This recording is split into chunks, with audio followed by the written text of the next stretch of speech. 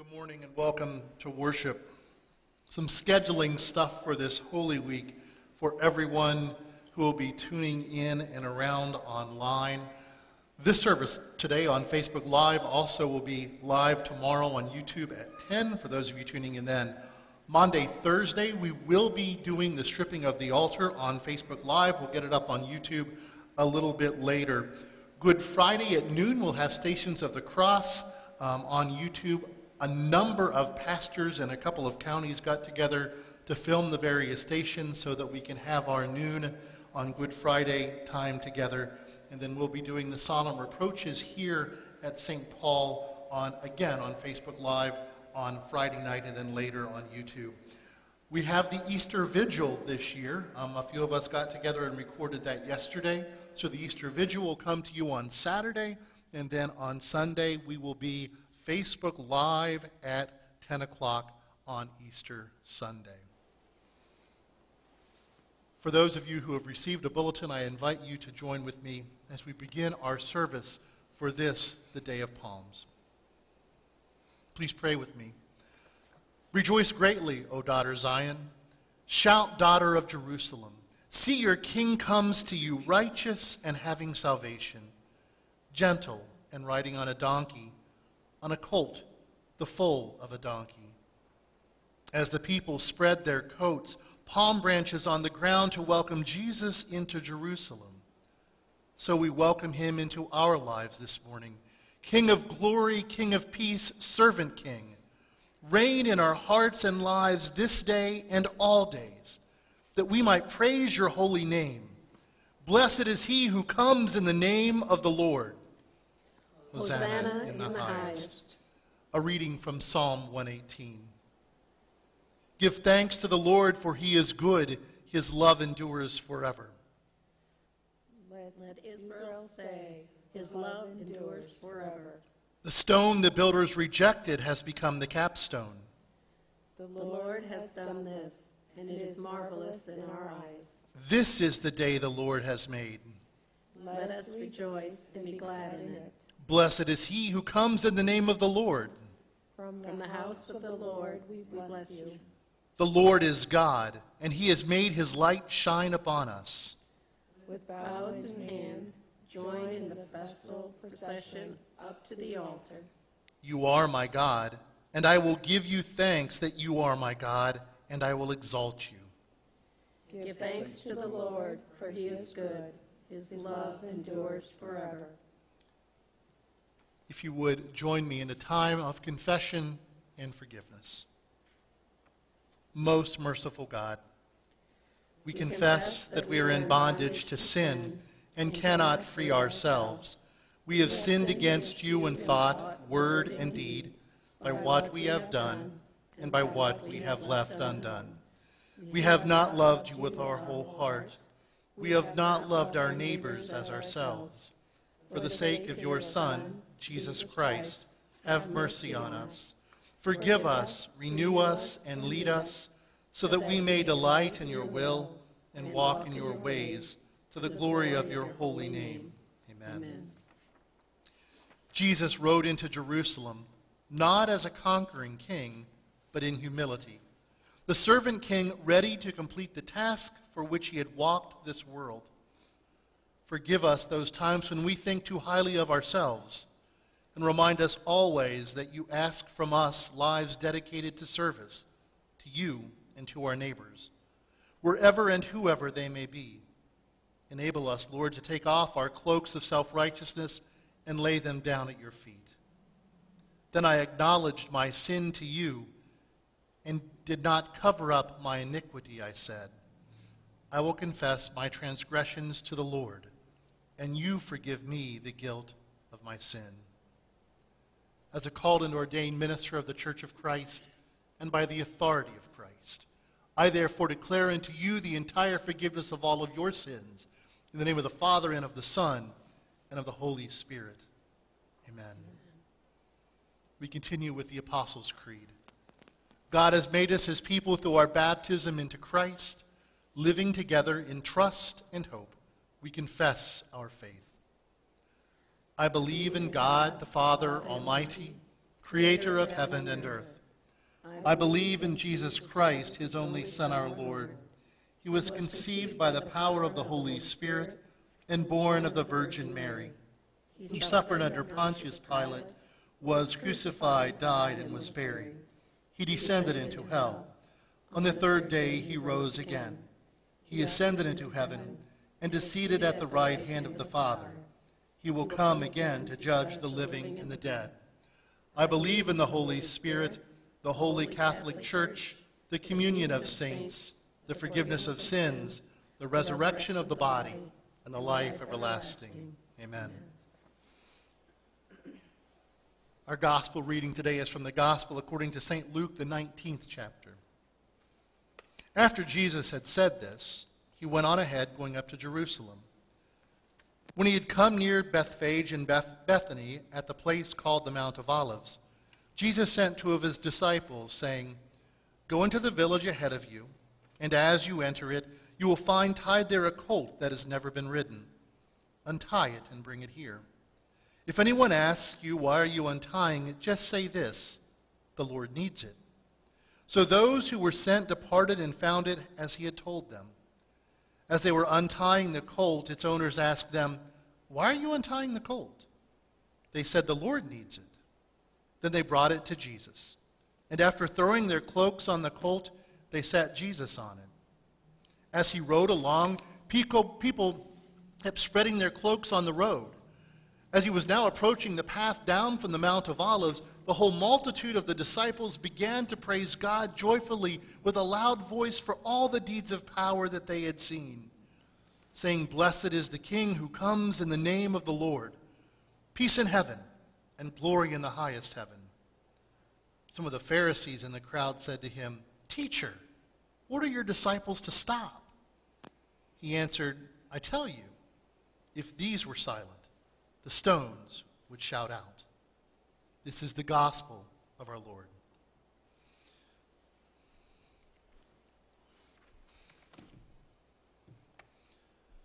The journey to Jerusalem. As they're making their way, there's all sorts of obstacles, stumbling blocks, and reasons for Jesus to turn around. They come to the village of the Samaritans, and they reject them. James and John, the sons of thunder, ask Jesus if he wants them to call down fire upon the village. Okay, the most fascinating part of that story is nobody was surprised. So evidently James and John thought they could call down fire upon the village just whenever they felt like it.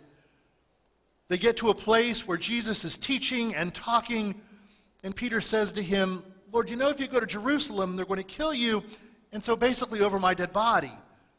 And Jesus turns and looks at the disciples and tells them that they're thinking not of this world, but like Satan. Jesus knows what awaits him when he comes to Jerusalem. It's the Passover festival.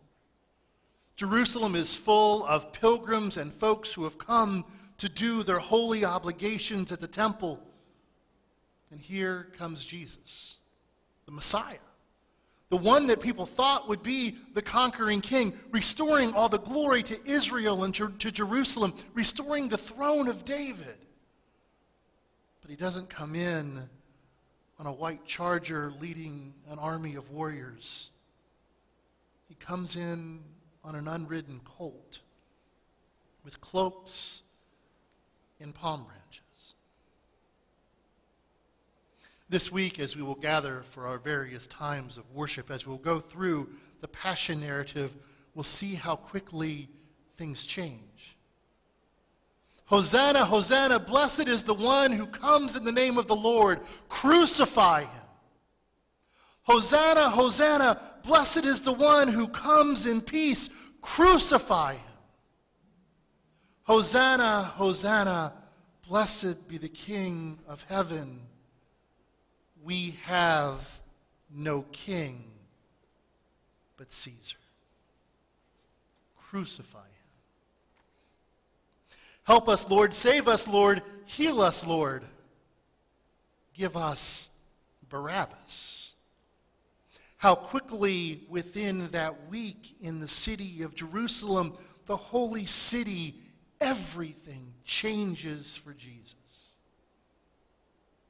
And Jesus came. let's get personal. Because it's easy for us some 2,000 years later to look back upon that city of Jerusalem and those who rejected Jesus and go, but if only I had been there, I would have been one of the faithful that would have stood with Jesus. Like Peter, who denies him 3 times. Like all of the other disciples who run and hide. Would we have been one singing Hosanna, Hosanna on Sunday, and then on Friday shouting, crucify him? In the last few weeks, as you and I and our world has been stretched and tested, I ask you, how many times have you swapped back and forth between blessed is he who comes in the name of the Lord to crucify him? We get good news. Folks are recovering. The curve is flattening. Things look okay.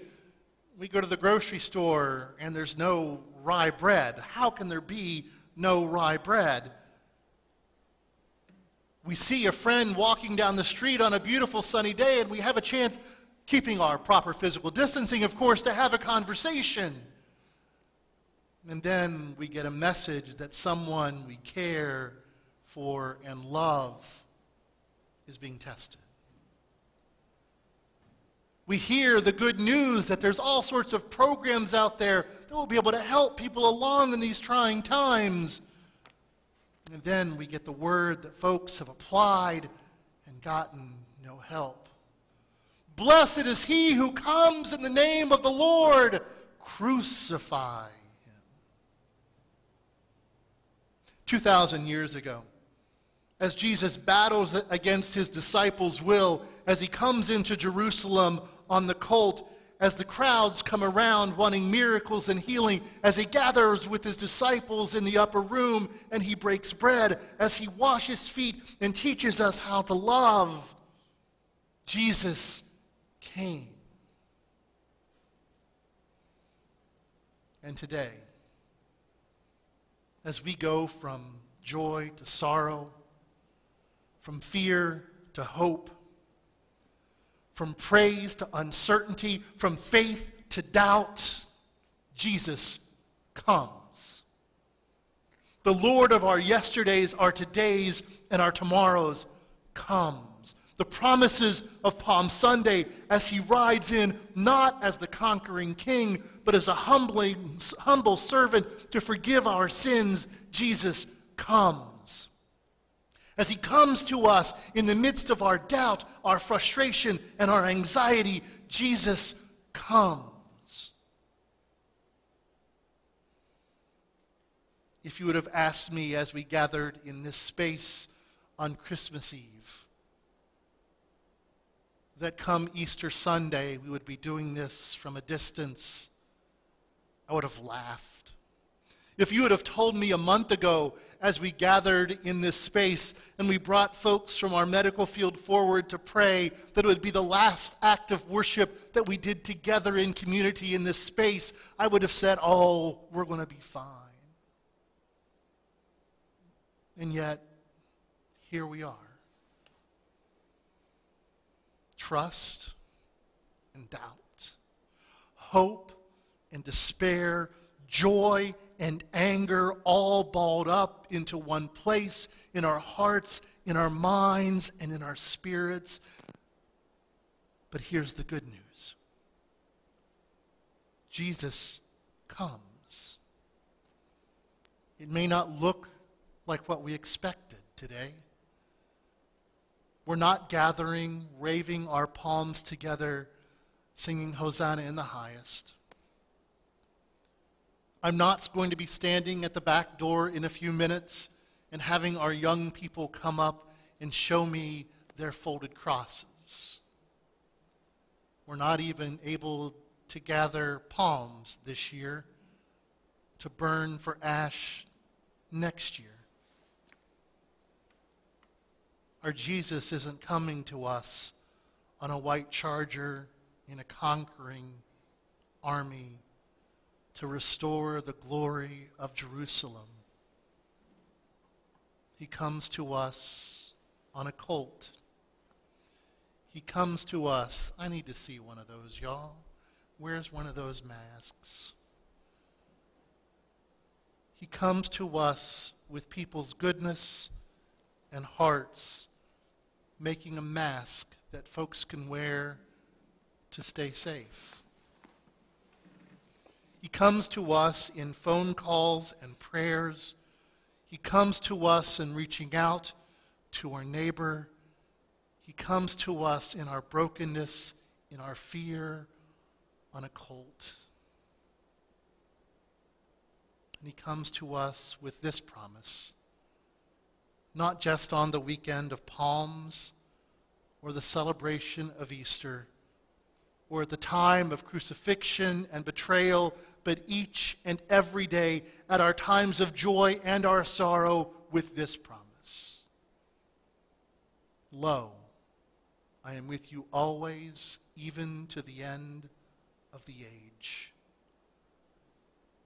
Even if it doesn't look like quite what we expect. God is with us. So yes, on this Palm Sunday, we also celebrate the promise of the Nativity. In this time, in this day, in this place. Emmanuel, God with us. Thanks be to God.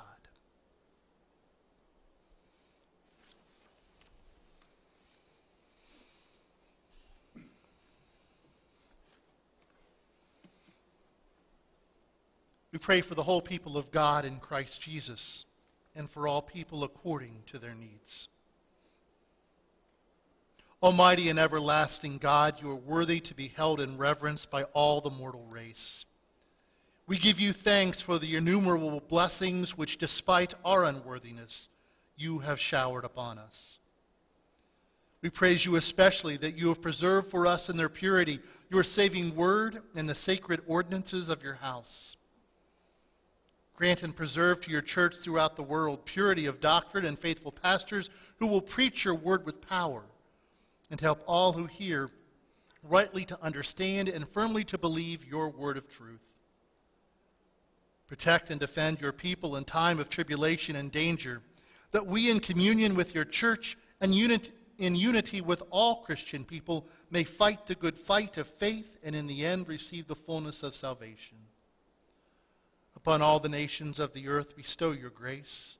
Especially we ask you to bless our land and all its inhabitants and all who are in authority. Cause your glory to dwell among us and let mercy and truth, justice and peace everywhere prevail. We commend to your care all our schools, that virtue and useful knowledge may be nourished through distance and the wholesome fruits of life may abound. In your mercy, defend us from all calamities by fire and water, from war and pestilence, from scarcity and famine. Protect and prosper all who labor and cause all useful arts to flourish among us. Show yourself to be the helper of the sick and needy, the comforter of the forsaken and distressed. Accept, we pray, our bodies and souls, our hearts and minds, our talents and powers, together with these gifts as our offering of praise. And as we are strangers and pilgrims on earth, help us to prepare for the world to come, doing the work which you have given us to do while it is day, before that night comes when no one can work. And when our last hour shall come, support us by your power and receive us into your everlasting kingdom, where with your Son, our Lord Jesus Christ, and the Holy Spirit, you live and reign, God, forever. Amen. Amen.